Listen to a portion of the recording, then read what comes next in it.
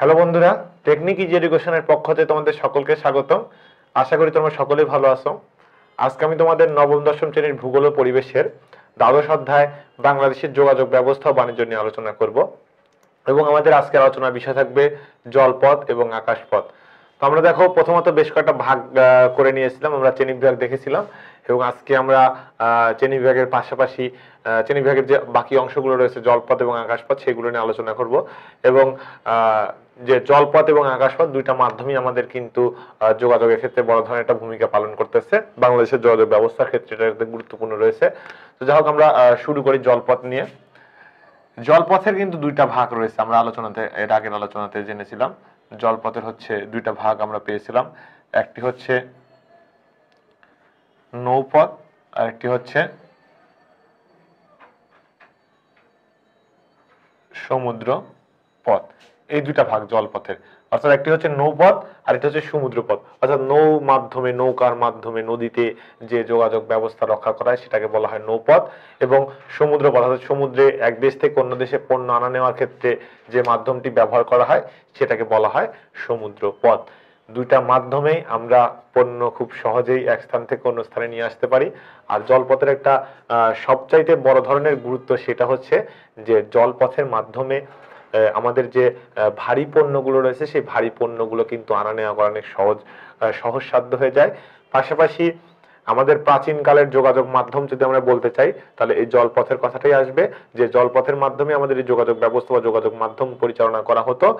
আরেকটি কথা, যে এই যে বাইরে যে আমরা আমদানি রপ্তানি বাণিজ্যটা সম্পাদন করে থাকি সেই আমদানি রপ্তানি বাণিজ্যটাও কিন্তু আমাদের এই জলপথের মাধ্যমে করা হয়। তাহলে বুঝতেই পারতেছো যে জলপথের গুরুত্বটা কিন্তু অবশ্যই অত্যাধিক। এখন আমরা দেখবো যে জলপথটা কি কারণে গড়ে উঠতেছে, যে একটা দেশে জলপথটা গড়ে উঠবে কি কারণে। তো প্রথমত যে বিষয়টা সেটা হচ্ছে, দেখো আমরা এখানে বলতে পারি যে কারণ বলতেছে, অর্থাৎ অনুকূল কারণ, অনুকূল অবস্থান, কিসের অবস্থান? জলপথ গড়ে ওঠার, জলপথ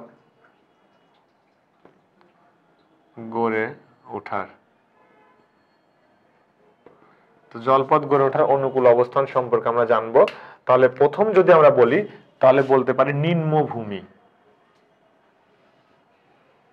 নিম্নভূমি আমরা দেখো যখন এর আগের ক্লাসগুলোতে সড়কপথ পড়তেছিলাম সেখানে সড়কপথের প্রতিকূল কারণ আমরা কিন্তু নিম্নভূমি পড়েছিলাম, কিন্তু আমরা এখন জলপথ পড়তেছি এবং জলপথের কিন্তু অনুকূল মানে জলপথ গড়ে ওঠার জন্য পজিটিভ বিষয়টা আমরা দেখতেছি নিম্নভূমি। তো এই নিম্নভূমির কারণে কিন্তু জলপথ গড়ে ওঠে। এই কারণে আমাদের দক্ষিণ অঞ্চলের যে বিভাগ, বরিশাল বিভাগের কথা যদি আমরা বলি সেক্ষেত্রে দেখবো যে সেই বিভাগের যোগাযোগের কিন্তু অন্যতম মাধ্যম হচ্ছে জলপথ, কেননা সেখানে হচ্ছে নিম্নভূমি। আরেকটি দেখো নদী বহুল, আরেকটি কি বলছে? নদী বহুল হতে হবে, নদী বহুল। তো বাংলাদেশে অনেক নদী আছে, আমরা জানি যে প্রায় শাখা প্রশাখা সহ 700-র মতো নদী রয়েছে বাংলাদেশে। এই যে শাখা প্রশাখা সহ নদীগুলো রয়েছে, এই নদীগুলোর ফলে কি হচ্ছে যে আমাদের এই জলপথটা কিন্তু বিকাশ লাভ করতে সক্ষম হচ্ছে। আরেকটি কথা, যে বাংলাদেশে যদি আমরা জলপথের দৈর্ঘ্যের কথা বলি যে তাহলে দেখবো যে মোট 8,400 কিলোমিটার রয়েছে। তার মধ্যে সব সময় নৌ চলাচল করতে পারে, নৌ চলাচল করে 5,400 কিলোমিটারে, আর বাকি যে 3,000 এটা বর্ষাকালে করে। মানে বর্ষাকালে প্রচুর পানি থাকে বর্ষাকালে, এই কারণে দেখবো বাকি যে আমাদের 8,400 বললাম, বাকি এই 3,000 কিলোমিটার আমরা দেখবো যে বর্ষাকালে এই 3,000 কিলোমিটার জায়গায় জলপথ আমাদের নৌ চলাচল করা সম্ভব হচ্ছে। নয়তোবা শুধুমাত্র 5,400 কিলোমিটার আমরা দেখবো যে শুধু সেখানে হচ্ছে আমাদের সব সময় চলাচল করতেছে, অর্থাৎ বর্ষা হোক, গ্রীষ্ম হোক বা অন্য যে সময় হোক সেটা না। এরপরে আরেকটি বিষয় আমাদের মনে রাখতে হবে, আমরা যদি টোটাল ফেরিঘাটের কথা বলি তাহলে দেখবো যে রয়েছে 300 76টি ফেরি লঞ্চ ঘাট রয়েছে। আমরা এখানে লঞ্চ ঘাটের কথা লিখব। লঞ্চ ঘাট হচ্ছে 376টি লঞ্চ ঘাট এবং ফেরিঘাট 34টি। তো এই তথ্যটুকু আমাদের মনে রাখতে হবে। এবং আমরা দেখো প্রথমত অনুকূল অবস্থা বললাম, আমরা আমাদের মোট দৈর্ঘ্যের কথা বললাম, আমাদের কতগুলো লঞ্চ ঘাট ফেরিঘাট রয়েছে সেটা আমরা জানলাম। পাশাপাশি আমাদের আরেকটি বিষয় জানতে হবে যে নদী বন্দরগুলো। তো নদী বন্দর কেন বলতেছি আমরা, যে নদী বন্দর বলার পিছনে একটাই কারণ যে এই যে পণ্যগুলো মানে পণ্যগুলো ওঠানো নামানো করার জন্য একটা বন্দরের প্রয়োজন হয়, এই কারণে নদী বন্দরগুলো বলতেছি। তাহলে আমাদের নদী বন্দরগুলোর অধিকাংশ আমরা দেখবো যে বরিশাল অঞ্চলের অর্থাৎ মেঘনা বা পদ্মা নদী যে অঞ্চল দিয়ে প্রবাহিত হয়েছে।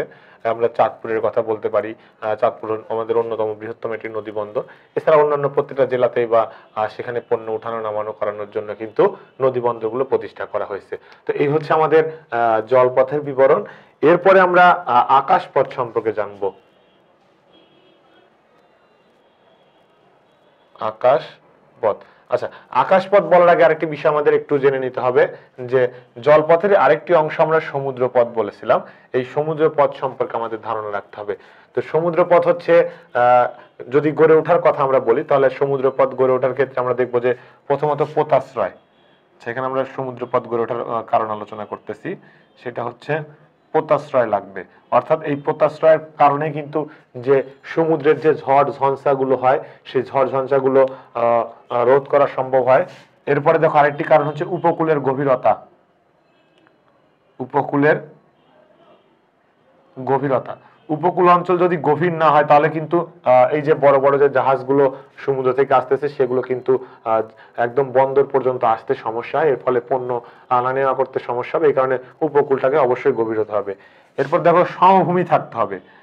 সমভূমি কেন থাকতে হবে, যে সমভূমি থাকতে হবে এই কারণেই যাতে করে এই যে জাহাজগুলো সেগুলোকে যাতে করে ব্যবহার করা যায় বা জাহাজগুলোকে যে মেরামত করার কাজে সেগুলোকে ব্যবহার করা যায় সেটা অবশ্যই খেয়াল রাখতে হবে। এরপরে দেখো আমরা বলবো হচ্ছে জলবায়ু। যেখানে আমরা সমুদ্র বন্দর গড়ে তুলবো সেইখানকার জলবায়ু যদি ভালো না হয় বা উপকূলীয় জলবায়ু মানে সামঞ্জস্য না হয় তাহলে কিন্তু সেখানে জাহাজ বা সমুদ্রতে সেগুলো ব্যবহার করা সম্ভব হবে না। তো আমরা সমুদ্র বন্দরের কথা যদি আমরা বলি তাহলে সমুদ্র বন্দরের কথা বললে আমরা যে বিষয়টা বলবো সেটা হচ্ছে, দেখো আমাদের 3টা বন্দর রয়েছে। আমরা 3টা বন্দর সম্পর্কে জানি। এক হচ্ছে চট্টগ্রাম বন্দর, চট্টগ্রাম বন্দর, 2 হচ্ছে মংলা বন্দর, 3 হচ্ছে পায়রা বন্দর। এই 3টা বন্দর রয়েছে আন্তর্জাতিকভাবে আমাদের সামুদ্রিক কার্যক্রম পরিচালনা করার জন্য। তবে আমাদের সবচাইতে বেশি গুরুত্বপূর্ণ হচ্ছে চট্টগ্রাম সমুদ্র বন্দর, কেননা আমাদের বাণিজ্যের প্রায় 80% কার্যক্রম কিন্তু এই চট্টগ্রাম বন্দর থেকে সম্পাদন করা হয়ে থাকে। তাহলে এই যে চট্টগ্রাম বন্দরটার কথা আমরা বললাম, সেই চট্টগ্রাম বন্দরে আমাদের সার্বিক বাণিজ্য কার্যক্রম হয়ে থাকে। আর মংলা বন্দরটি হচ্ছে আমাদের যে খুলনা জেলা রয়েছে সেই খুলনা জেলার মংলা বন্দর, আর পায়রা বন্দরটা হচ্ছে পটুয়াখালী জেলাতে। তো এই হচ্ছে আমাদের হচ্ছে জলপথের যে দ্বিতীয় ভাগ সমুদ্রপথ, সেই সমুদ্রপথ। এবার আমরা আকাশপথ নিয়ে কথা শুরু করেছিলাম, জাস্ট আকাশপথ নিয়ে কথা বললো। তো আকাশপথ গড়ে ওঠার ক্ষেত্রে এই যে আমরা প্রত্যেকটা ক্ষেত্রে অনুকূল অবস্থা সম্পর্কে জানতেছি, আমরা আকাশপথের অনুকূল অবস্থা যদি বলি তাহলে আমাদের দেখতে হবে যে কুয়াশা ও ঝড়ঝঞ্ঝা মুক্ত পরিবেশ থাকতে হবে। এখানে বলা হচ্ছে কুয়াশা ও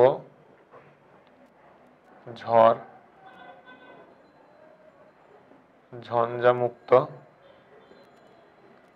পরিবেশ, কুয়াশা ও ঝড়ঝঞ্ঝামুক্ত পরিবেশ থাকতে হবে, তবে সেখানে আকাশপথ বা আকাশ মাধ্যমটা ব্যবহার করা যাবে। আর এটা হচ্ছে সমতল ভূমি থাকতে হবে। তো আকাশপথের সাথে সমতল ভূমির কি সম্পর্ক আমরা এটা জানবো, যে সমতল ভূমির কথা যদি আমরা আকাশপথের সাথে সম্পৃক্ত দেখতে চাই তাহলে এখানে আমরা বলতে পারি যে আমাদের যে বিমান, আমাদের যে বন্দরগুলো থাকে, অর্থাৎ যেখান থেকে আমাদের এই মানে আমাদের বিমান বা অন্যান্য হেলিকপ্টার যাই বলি না কেন উড্ডয়ন করা হয়, সেখানকার পরিবেশটা যদি সমতল না থাকে তাহলে কিন্তু সেটা উড্ডয়ন করা সম্ভব না। এই কারণে কিন্তু সেখানে সমতল ভূমির প্রয়োজন হয়। তো এই কারণে আমাদের এখানে বলা হচ্ছে যে আকাশপথের ক্ষেত্রে সমতল ভূমিটা কিন্তু অবশ্যই গুরুত্বপূর্ণ, কেননা আমাদের রানওয়ে, মূল কথা হচ্ছে যে রানওয়েটার জন্য কিন্তু আমাদের সমতল ভূমির প্রয়োজন হয়ে থাকে। এবং দেখো আমরা যদি বিমান বন্দরগুলো পড়ে থাকি তাহলে আমাদের আন্তর্জাতিক বা আমাদের দেশীয় পর্যায়ে বেশ কিছু বিমানবন্দর রয়েছে। আন্তর্জাতিক বিমানবন্দরের কথা যদি আমরা বলি তাহলে আমরা দেখব যে আমাদের হযরত শাহজালাল রাদিয়াল্লাহু আনহু আন্তর্জাতিক বিমানবন্দর আমাদের ঢাকাতে রয়েছে, সিলেটে শাহ আমানত বিমানবন্দর রয়েছে। তো এই যে বিমানবন্দরগুলো, এই বিমানবন্দরগুলোর মাধ্যমে আমরা দেখব যে বাইরের দেশগুলো থেকে যখন এয়ার মাধ্যমগুলোর মাধ্যমে মানুষ আসা যাওয়া করে তখন কিন্তু তারা সেখানে এসে অবস্থান করতে পারে বা সেখানে এসে ল্যান্ড করতে পারে। ল্যান্ড করার পরে তারা দেখা যাচ্ছে যে দেশের অভ্যন্তরে অন্যান্য মাধ্যমে যোগাযোগ ব্যবস্থা রক্ষা করতে পারে।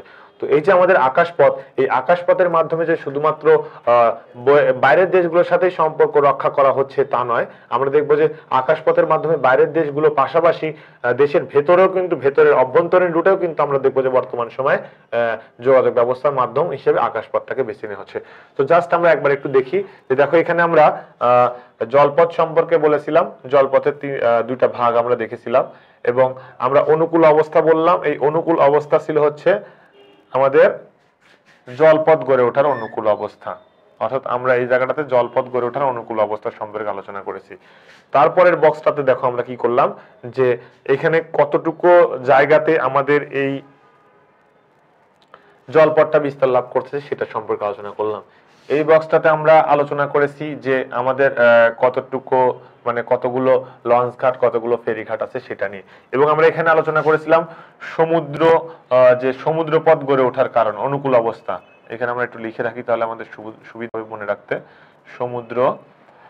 সমুদ্রপথ গড়ে ওঠার